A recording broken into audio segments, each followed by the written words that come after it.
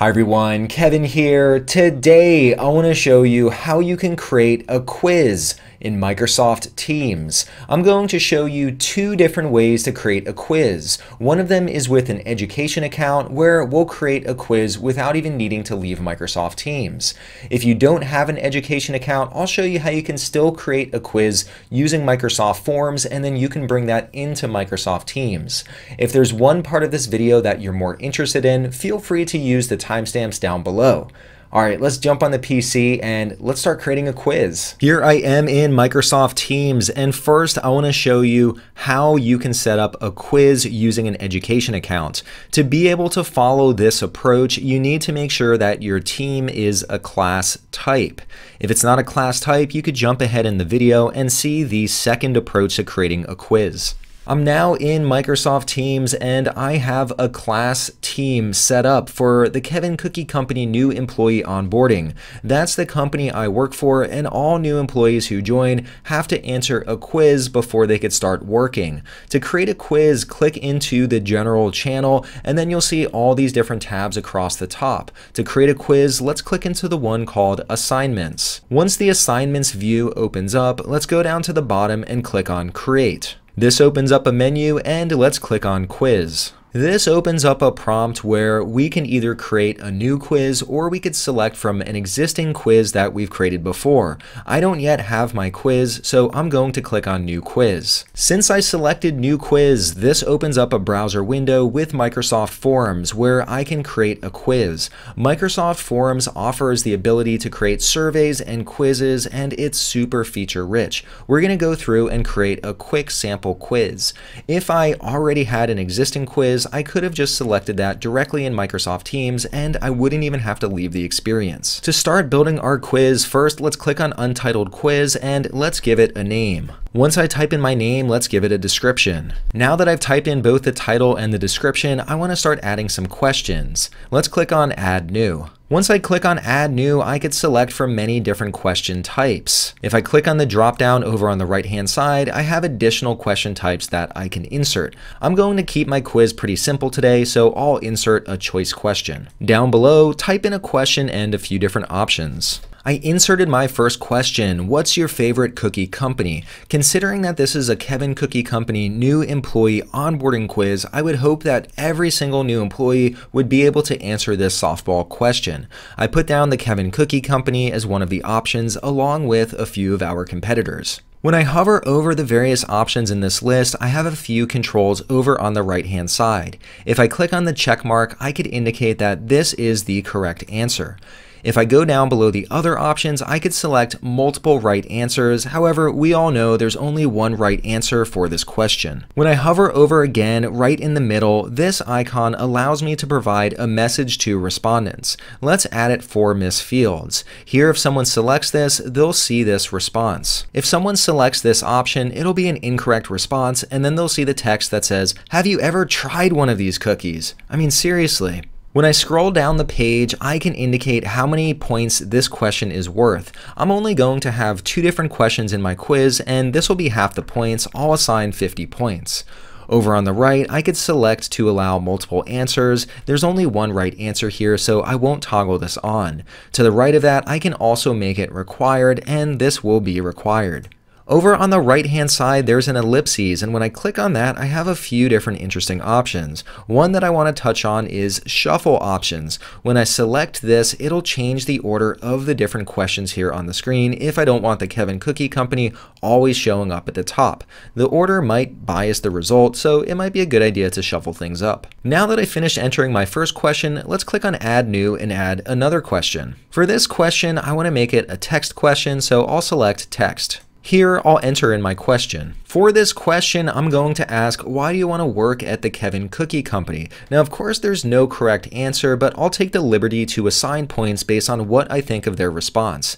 This too will also be a required question, and I have the option to make it a long answer. Now, I'm expecting people to write their life story to tell me why they've always wanted to work at the Kevin Cookie Company, so I'll enable long answer. I'm now all done with my quiz, and I can now bring this to Microsoft Teams. I'm now back in Microsoft Teams and I want to bring my quiz and assign it to my class. Here, once again, let's click on the Assignments tab and then go to the bottom and click on Create. This opens up a submenu. Let's click on Create Quiz. Once again, this opens up the dialog where I could either create a new quiz, which we just did, or I could select from an existing quiz. I'm going to select the quiz that I just created and then click on Next. This opens up a screen where I can select a new assignment. I could give the assignment a title. It also has the quiz attached to this assignment.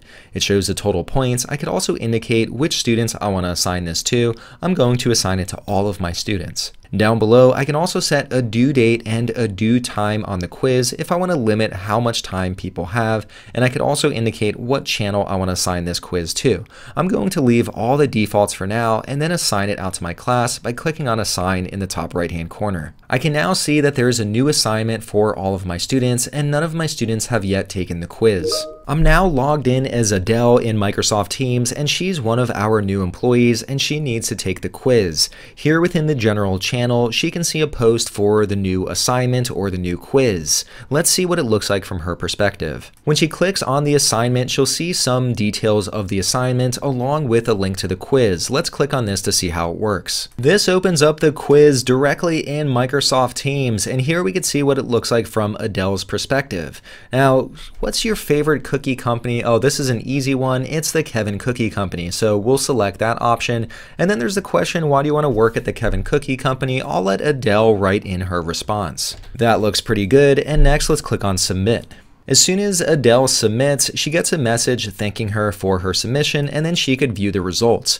Right off, she could see that she responded to the first question correctly, and because the second question is open-ended, as the instructor, I now need to go in and I need to grade the response. Back within the instructor's view, I want to show you how you can review the results of a quiz and then also grade the open-ended questions. Back here, let's click on the Assignments tab on the top. Within the Assignments view, once again, I could see that I have one outstanding quiz. Over on the right-hand side, I could see that out of my 2 students, one of them has already turned it in. Let's see what their responses look like and click into this. Here I could see that out of my 2 students, Adele has completed it and Emily hasn't yet turned it in. With Adele's, I could see that she got 50 points, meaning that she got the first question right. I need to now manually review the second question, so let's click into this option. Here now I can go through student by student and I can see their responses to all of the questions. With the first question, I can see that Adele answered this correctly. I indicated what the correct answer was, so this was auto-graded. If I click on this little feedback icon, I can enter feedback for the response. Down below, I can see Adele's response to the second question, and this is exactly the type of employee we're looking for. This looks great. I'm going to give this 50 points as well.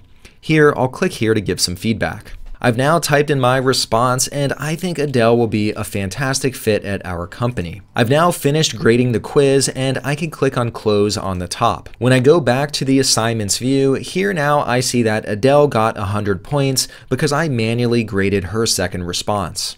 Next, I want to show you how you could create a quiz even if you don't have an education account. It requires a few more steps and it's not quite as integrated, but it works just as easily. To create a quiz, first open up your web browser and head to the website office.com and log in with your credentials. Next, we're going to navigate to Microsoft Forms. If you've ever used it before, you'll see it over on the left-hand side. If you haven't used it before, you can click on this icon in the bottom left-hand corner to open up all of your apps. This opens up the All Apps view. Let's click on Forms. This opens up the Microsoft Forms start page, and right at the top, we have the option to create a new quiz. Now, I've already created a quiz, so I'll simply click back into the quiz that I already created. This opens up my quiz, and if you're interested in how to set up a quiz or how to indicate what the right response to a question is, go back to the beginning of this video. This quiz looks good to me, and I'd now like to share this in Microsoft Teams. Up in the top right-hand corner, I can click on this button that says Share. When I click on Share, I can copy the URL to this quiz. Let's click on Copy. I'm now back in Microsoft Teams and I'm in the general channel. I can now click on new conversation and I could say, everyone, please take this quiz. Now that I've posted this message, anyone who's part of this channel can now go in and click in to respond to my quiz. To review responses to my quiz, simply head back to the Microsoft Forms start page. Under recent, I see my quiz right here. Let's click into that. Here I can see all the questions to my quiz, and over on the right hand side under the responses tab, I can see all of the responses to my quiz. I see so far that one person has responded and I can review all of the answers. Here I see that Adele has taken the quiz and the first question has been auto-graded since I indicated that this was the correct answer. For the second response, it's an open-ended response, so I need to review this and then assign points. This response is okay, it's kind of generic, so I'll give it 40 points. Once I'm all done, I'll click on back. Once I'm done reviewing all of the different responses, I can post the scores. Next, I could choose who I want to post the scores for. I could go through each individual or I could simply select all. Once I'm all done, I'll click on post scores. This now returns the scores to all of the individuals who took my quiz. This is one other way that you can have everyone who's part of a channel take a quiz. It's not quite as integrated as it is with an education account, but it still works fairly well. Alright, well that was a quick look at how you could create a quiz in Microsoft Teams. If you enjoyed this video and you now know how to create your very own quiz, please give this video a thumbs up. To see future videos, hit that subscribe button. And lastly, if you want to see me cover any other topics in the future, leave a comment down below. Alright, that's all I had for you today. I hope you enjoyed and I hope to see you next time. Bye.